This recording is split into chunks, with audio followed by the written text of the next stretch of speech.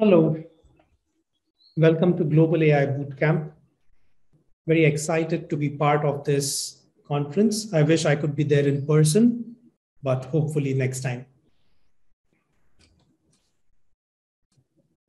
Today we'll be talking about next generation functional and visual testing powered by AI. Before I start with the session, a quick note of thanks to the organizing team and the sponsors for making this happen. A little bit about me before we jump into the topic. I'm Anand Bagmar. I'm a tester by heart. I've been in the software quality space for more than 20 years now. I've worked with various product and services organizations across the globe and played various different roles along this journey with the sole purpose of how can I help build a better quality product. I am a Selenium contributor. I'm part of the Selenium and Appium and Agile India communities. I help organize those events as well.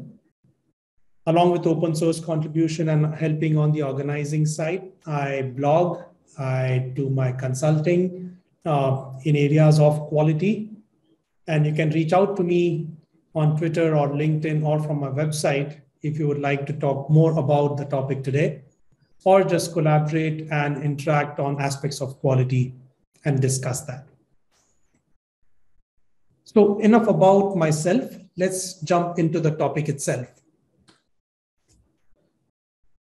Today, teams are doing a lot of automation of various different sorts. The test automation pyramid is not a new concept.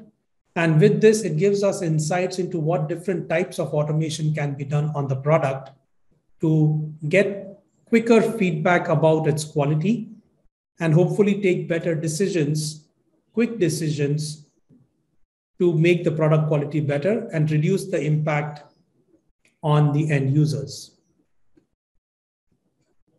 The test automation pyramid, of course, has got various different types of tests that can be applicable for your product. As we go from bottom to top of the pyramid, the number of tests should reduce because the feedback cycle is slower as you do that. Also, there's more integration required. The environment setup needs to be complete in order to run the top layer of the tests. The lower layers have got direct access to the code or granular components of the code, and you can test the quality of that individual granular code much more quickly and get the feedback. But it is all these types of tests combined together which tell you the quality of the product. Just having one type of test is not going to be sufficient for you. But along with the regular tests that you have, which will test the functionality and the implementation details, you would also have various different types of NFRs that would be required to get a better sense of quality of your product in terms of load and volume when it is used by real users out in production. So some of the NFRs are listed here. Of course, there could be many more depending on context of your product, like performance, security, accessibility, analytics, validations, and various others. But what this means is there are various different types of automated tests that combined tell you the quality of your product. However, even if you have done all of these tests, you would still see that defects escape into production. And this is because the traditional automated testing approach are not built for modern apps for the modern requirements.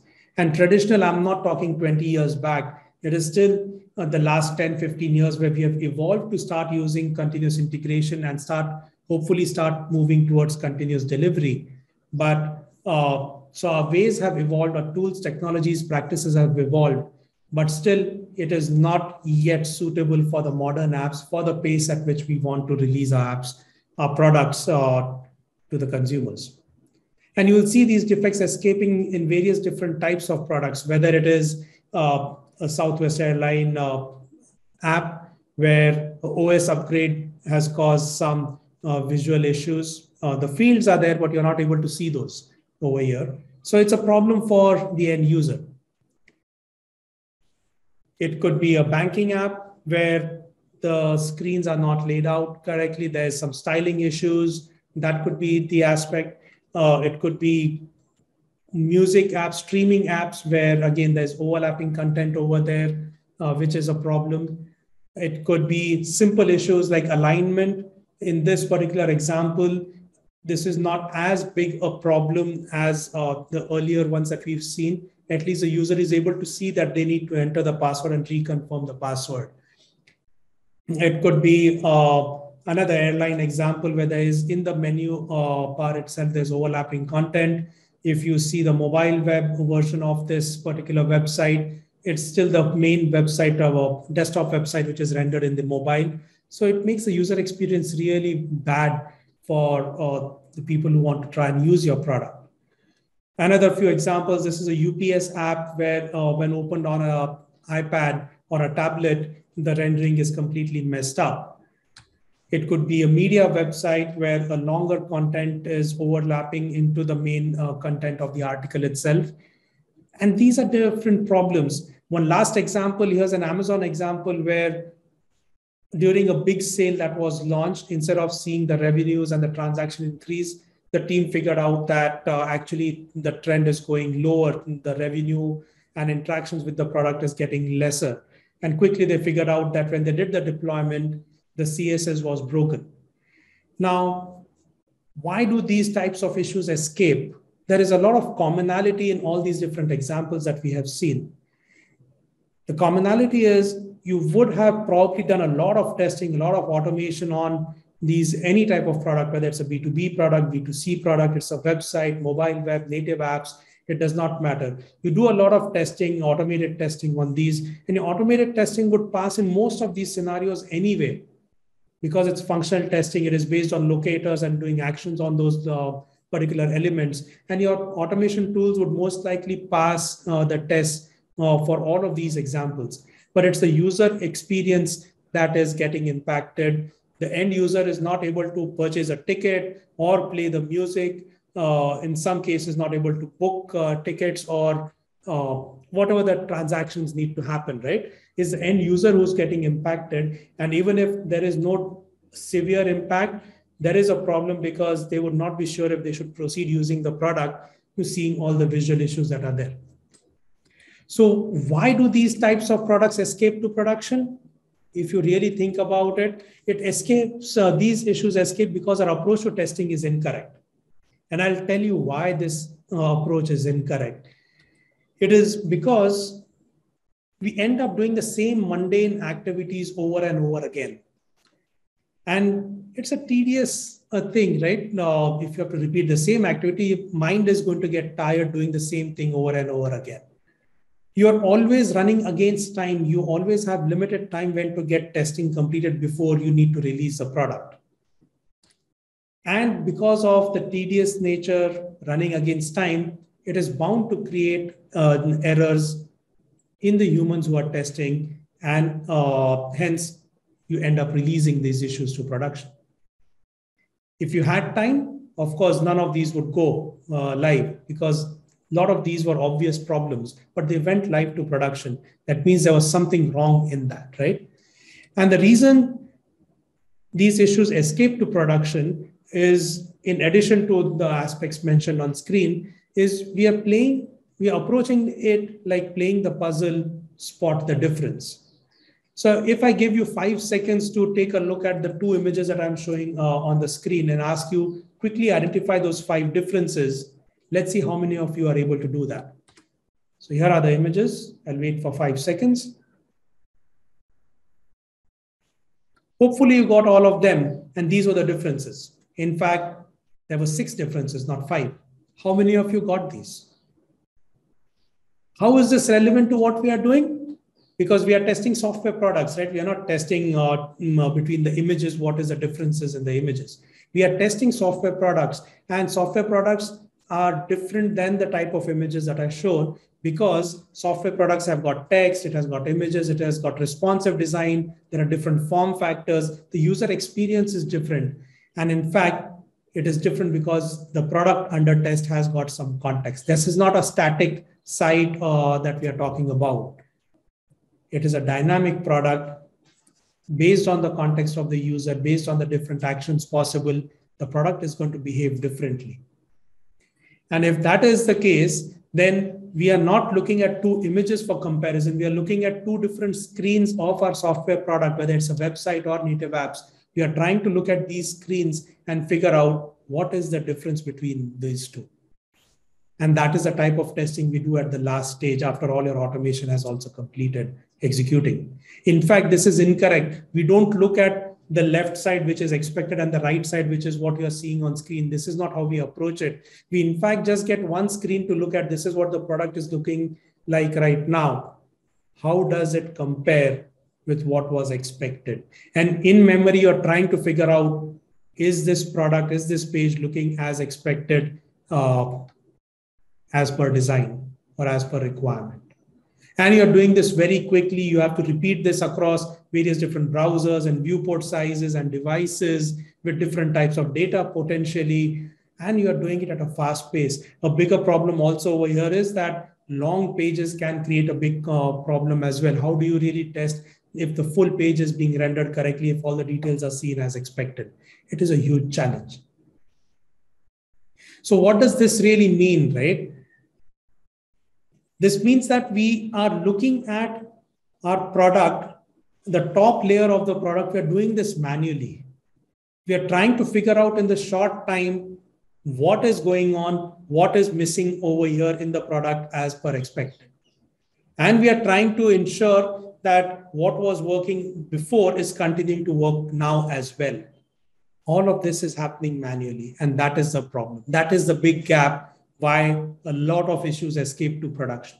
And all of those issues that we saw, again, going back to those examples for a little bit, those issues could be because of just user experience or rendering issues, but a lot of those issues could be because of functional issues as well. And the functional issues manifest in the rendering getting broken in various ways, which is not coming up as expected. So all those examples, it's a combination of functional and visual issues that we are really seeing. And that is what really we are talking about, is we need to find out how to get visual testing fit into your test strategy. That is a missing piece of the puzzle that can give us a lot of value. And once we now understand that visual testing is what is a missing piece, the next statement that we need to think about is how can we add automation, visual automation in your test pyramid that can give you good value. That is what this session really is about. How can you add visual testing in your test strategy? And how can you leverage the power of AI to do that? But before we get into the solutions itself, let's understand visual testing a little bit more. So visual testing, as we've seen these examples earlier, is mostly done manually. You have to look at the way the screens are rendered to take decisions on it. And it's a human who has to take a look at it, apply the context of the product, the journey, what that test is about, and decide if what you're seeing is right or wrong. There is some aspect of how functional automation can be enhanced to help over here, but that can help in a very limited way. And we'll see some examples of that going forward as well. Okay. But we do understand, hopefully by now, that if visual testing is not done, what is the impact of it? We saw from various examples earlier that there is a chance that depending on the context of the product, of course, there is a business or a revenue loss. The Amazon example, the UPS example, the Southwest Airline example, SpiceJet Airline example, the banking examples, right? Users, the consumers, the end users might get suspicious or will feel very cautious. Should I be using this product if it is not being seen correctly? So there could be a potential revenue loss. There can also be a brand and credibility loss. Spotify, for example, right? It was a music playing app, or the Financial Times media website. There's not a very big loss from a revenue perspective if certain screens are broken visually. But users will start thinking, this product does not look neat and clean. And maybe I should find some other better option. So it's a brand and credibility loss, and credibility because when certain things do not work well for the users, users will complain. They will rant out on social media, which is a big problem, which is a big impact on the credibility of the product. And that's a big problem. And the last, which is also very, very important challenge if visual testing is not done, is that users will start moving on to other products similar in the domain and get value from those instead of your product. And that's a big problem. So all of these in combination get impacted. All of these reasons become a reality if your product is released with user experience issues, with functional issues to production. And we need to change that. So, okay, let's say we understand that visual testing is important and we need to do that. What are the challenges of doing visual testing before we get into the solutions itself? Okay. There are some major challenges. Visual testing is not new for that matter, right? It's been around for a good 5 to 10 years at least, and it is growing in popularity because of the value that it is able to generate. But what are the main challenges when it comes to doing visual testing? One is about it is done manually, and it is done manually because it is, of course, tedious, it is very error prone, and it is impossible to scale and repeat. Why? Because you are getting a new build very quickly these days. We are using CI and CD, and you need to repeat this manual activity every time. It is not possible to scale up. And we also saw that functional automation might help a little. For example, if you have Selenium-based automation or Appium-based automation for native apps, you can probably enhance the capability of automation tool to verify certain other aspects on the screen as well. But you would need to write a lot of code to verify a little bit more. And I'm going to show these things to you in the demo very shortly. So with these challenges, how can we really make visual testing a solution for us without having to worry about the challenges? So how does visual testing work? First of all, you start by creating a baseline. Baseline is what is expected of your product in the context of that test. That is your golden copy. That is the expected way the product is supposed to look and feel, present itself to the end users. Once you have the baseline, when you run the test again against a new build, you will take the screenshots again, and then you will compare the relevant screenshot with the baseline and ensure that there is no difference found over there. Your product is working as expected when compared to the baseline. This you can do for the whole page. Whole page again is what is seen on the screen, or you could scroll and take the full page screenshot and check, or you could also do snippets of the page. I just want to check the title of this particular slide, for example, right? It's a snippet of the page. It's not the whole page. You could do it in that fashion as well. So that is the second aspect, right? You created the baseline and then you're comparing the baselines. But your product is a living, breathing product. It is going to undergo changes. And when it undergoes changes, you need to update the baseline because now your product expectation has changed and you need to update the baselines to ensure that your product is behaving correctly as per expectation of new features, functionalities that I've added. So this is typically how visual testing would be done. You create a baseline, you compare it with the new tests that I've run with the baseline, and everything fine, great. If not, you found a problem. And as your product evolves, you would update the baselines. What are the challenges of automating this? It sounds easy, right? I have to take a screenshot, compare it, and update the baseline. What are the challenges over here of this approach? I would focus on three main challenges. The first one is about creating the baseline itself. The way your product looks and feels to presents itself to the user could be slightly different on each different browser or device.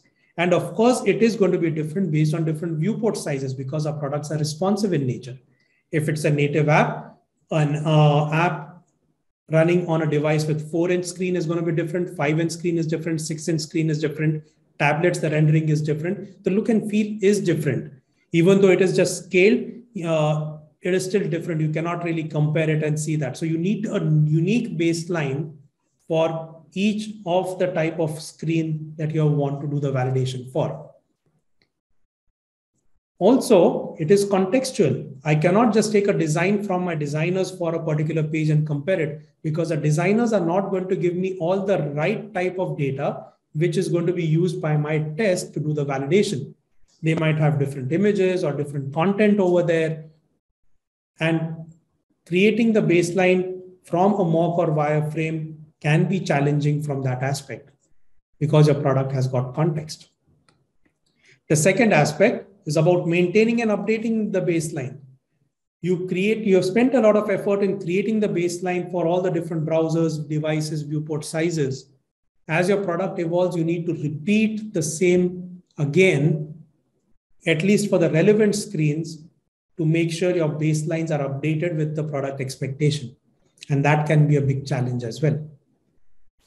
The third thing, of course, once the infrastructure or logistic aspect is taken care of, is the accuracy of comparison. You want to ensure the comparison can happen with your contextual data, the dynamic data that is present in your product, and the responsive design of your product. And you still should be able to do an accurate comparison. And this is where most of the tools in the market will fail, because they are based on pixel comparison. And the minute you say pixel comparison, it has to be a static page with which you're doing the comparison. Only then it will work. Anything that is out of the ordinary, even a small pixel difference, the test would start failing. And that is where the standard approach of pixel-based testing would not work. So how does AI fit into this? How can you leverage the power of AI in visual test automation? And let's look at this in the context of a simple example. This is a simple login page. And needless to say, the simple expectation of this page is if I have not given the username and password and I click on the sign in button, I should get validation errors. Username is required, password is required for login. These error messages would potentially be seen in different text, different colored text, different position. It might have some additional indicators where you need to fill in the data. There could be a lot of information to help the user provide the right information for signing in.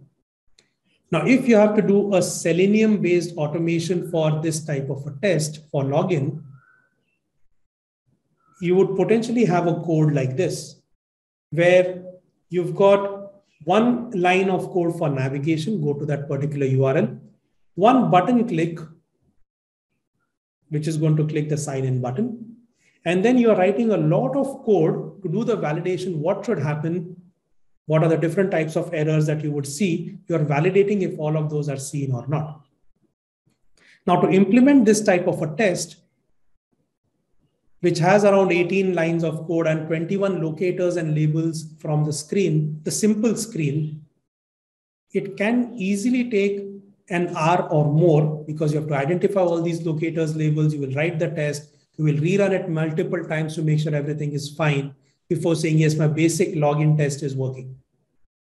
But now after you have written this test, if you get a new build and the new build has got evolved functionality for login page, what might end up happening is your test will fail because it has got a lot of issues. And the test will definitely catch issues like the default text. Instead of enter your username, you're saying, please enter name. Instead of enter your password, you're saying, please enter password. Your test will catch these issues, but it would not catch all of these other issues that are potentially there on the new build, where images are missing, there is overlapping content, there is new features added as well. You would not know that.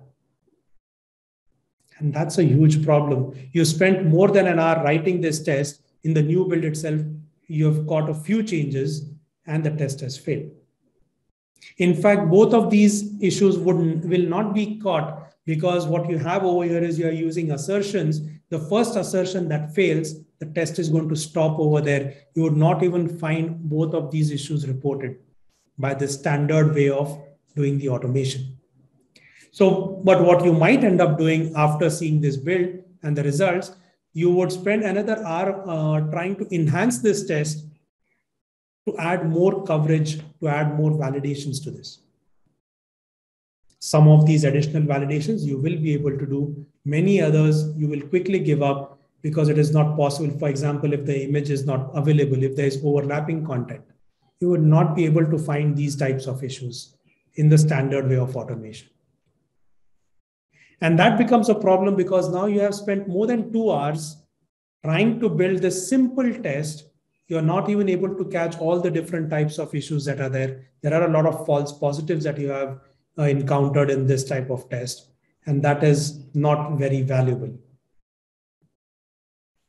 A big challenge over here is also any of the locators could change, which is another issue why your test can fail. Because you have a lot of locators that you have specified in this particular screen, in this particular test, sorry. Right? So that is a big problem. So let's take another look at how this could have been approached instead. Instead of, we're still using Selenium. We still have the same line of navigation, the same line to click on the button. But now, instead of all those different assertions that I had, the 18 lines of assertions that I have one call to eyes.check window. And what is eyes? This is using an example of Applitools Visual AI, where it is going to help do the full functional and visual validation for us in a single call. So what does this mean? This type of a test will hardly take a couple of minutes to create instead of a full hour. There is just one locator instead of 21 locators. So of course the speed is going to increase. And if I have to run this type of test against that old build and the new build that we saw earlier, we will see all the differences that were there from the baseline, the original screen, are highlighted in pink over here for your perusal. You will find functional issues, you will find visual issues, you will find text changes, which are functional again. Any new features that were added are also reported to you because you want to make sure the new features are also seen correctly. This way, you will be able to find all the issues that exist on the screen by just writing a test in a couple of minutes.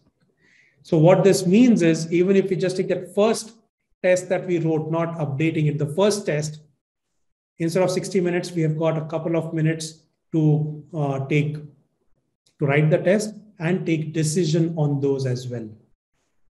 We did not have to spend another hour trying to update that test.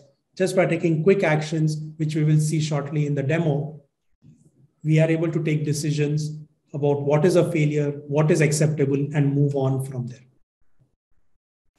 So what we are really talking about is how visual AI, in combination with your existing functional automation, can help provide a lot of value to the teams to take decisions. You'll be able to write tests 40 times faster. Your tests are going to be extremely stable because you're using fewer locators. You'll be able to detect all the defects that are there in the new builds and take decisions on those. Nothing will go missing by using this approach. So the quality of your product increases because now you know automatically what is the difference in the new build versus the old.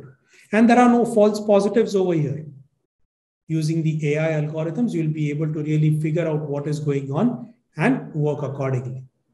So what this means is the visual assertions that are there, the functional automation still remains the same, but a single line of code can do your full screen validation, which validates the UI and the UX. It does not break when the UI changes. That is a locator's change. We do not care.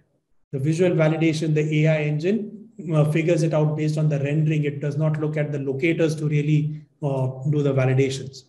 There are no special coding skills required to create and maintain the baselines.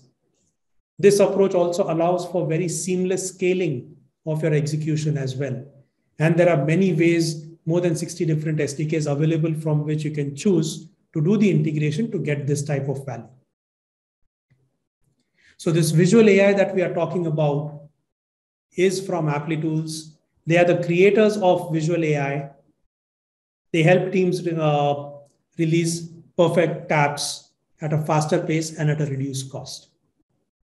And the way this works is they are using the power of the computers to replicate what the human eye and brain can see and do. The computer is taking very quick decisions and presenting all the data to you so you can quickly apply your human mind, apply the context and take decisions to make your product quality better. You don't have to go finding the needle in the haystack or play the puzzle spot. The difference is it's good as a puzzle, it's not good at work. The AI technology helps us do that. So at the core of the Applitools Visual AI platform is the Visual AI engine. And the way it is designed, it helps work with teams in any different way of working, any different tech stack that they have. And it is designed to work with the CI/CD implementations. There is also a very interesting aspect from a scaling perspective because it is not sufficient to just run the tests for a single browser or a single device. You want to be able to scale your execution for all different browsers and devices that are supported and get very quick feedback from those. The ultra-fast test cloud that Applitools has allows you to scale seamlessly by running the tests on a single machine. So let's look at the demo of how Applitools does this. So what I have is over here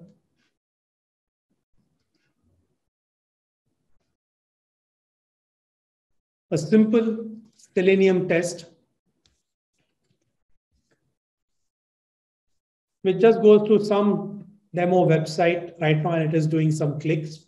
It is a very simple one.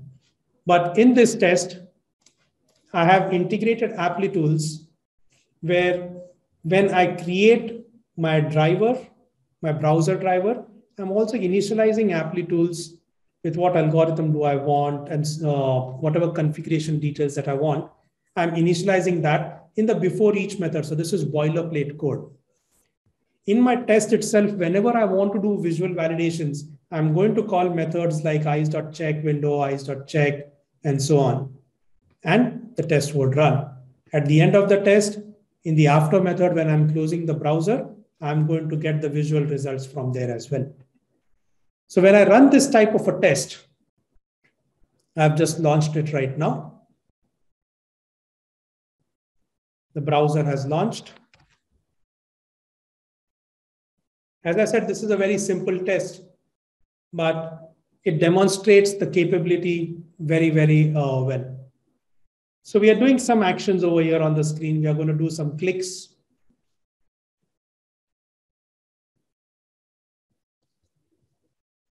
And what happens is, as this is going on, in the Applitools dashboard,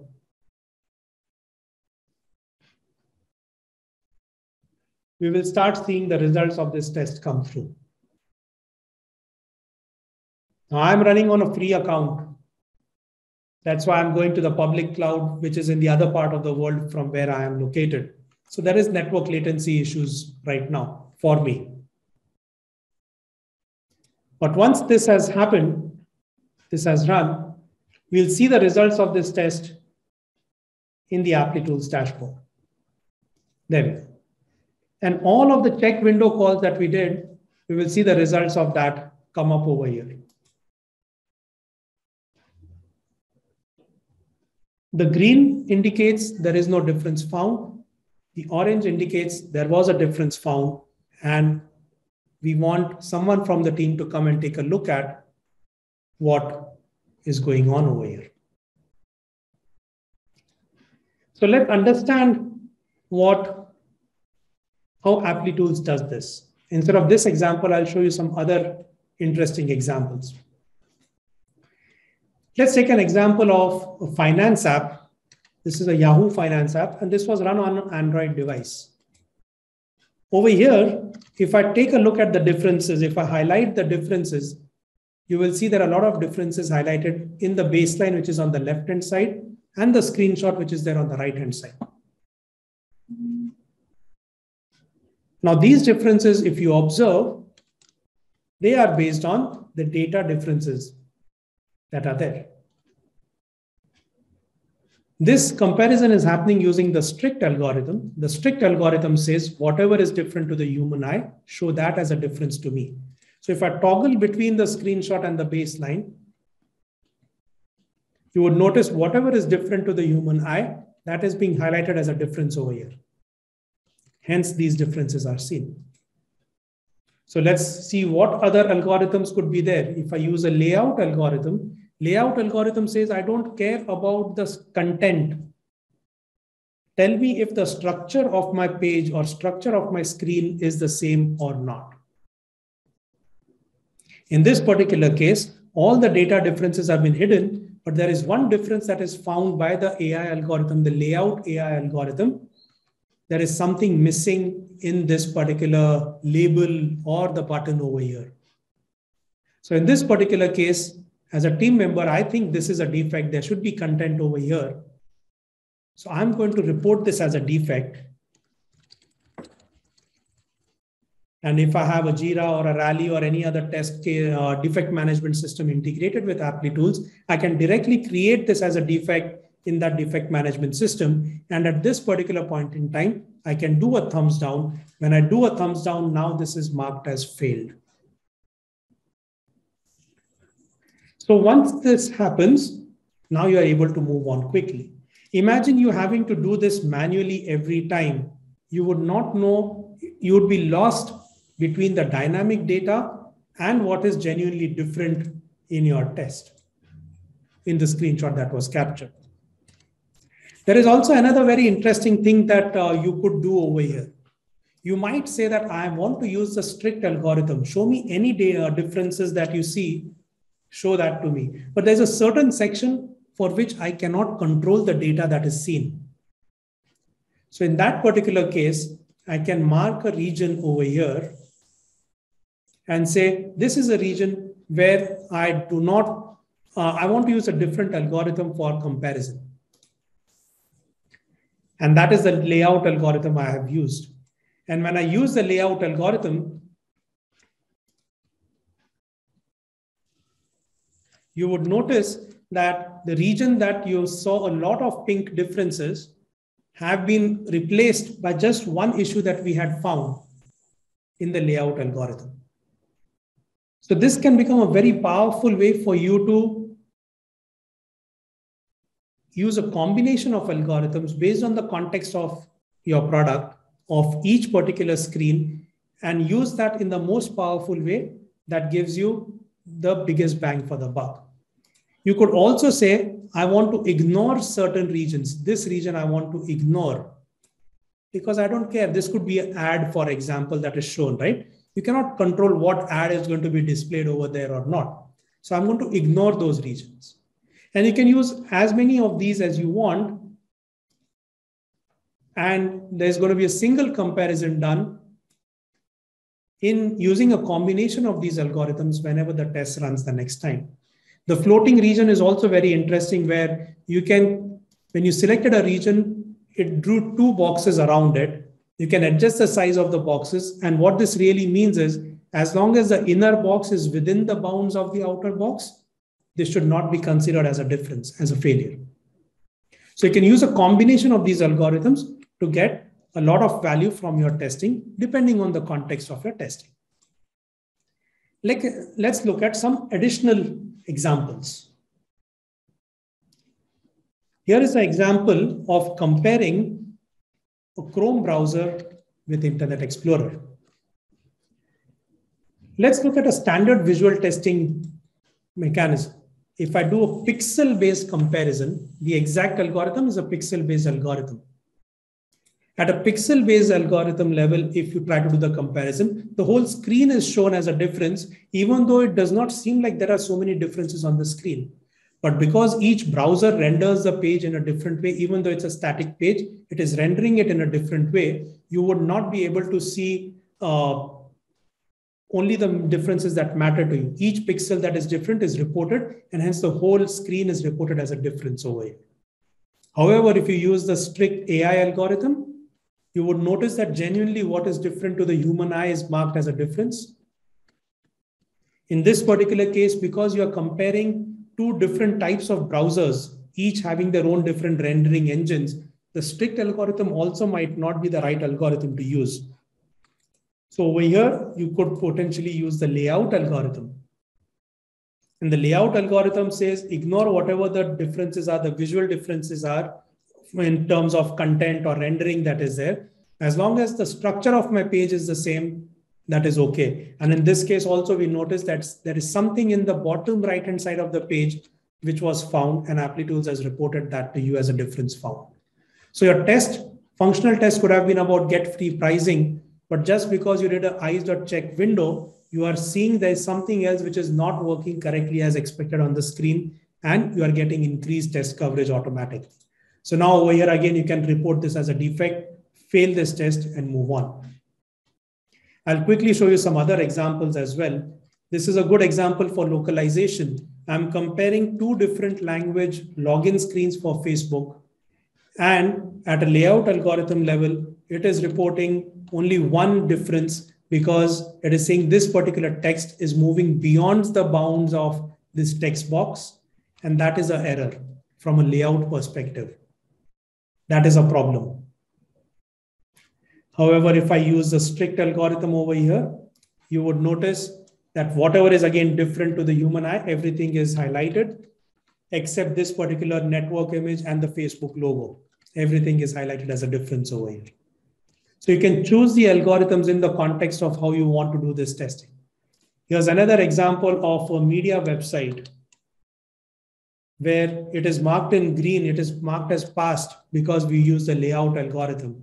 If again I use a strict algorithm, you will see all the content differences, whether it is text, images, does not matter. All these content differences are shown as a difference over here. Okay. Now, this is about how AI can help, and the combination of algorithms can help in doing better validation. The combination of algorithms that I showed can very easily be achieved in your test itself. And in fact, it is recommended to do this in your test itself, because now you can tell very accurately what type of comparison you want when your test is executing, and the results are automatically going to show accordingly. But I want to now talk about scaling. How do you really scale this? We ran the test on a Chrome browser, but my product is used by Chrome, Firefox, Edge, Safari, and so on, and on different devices as well.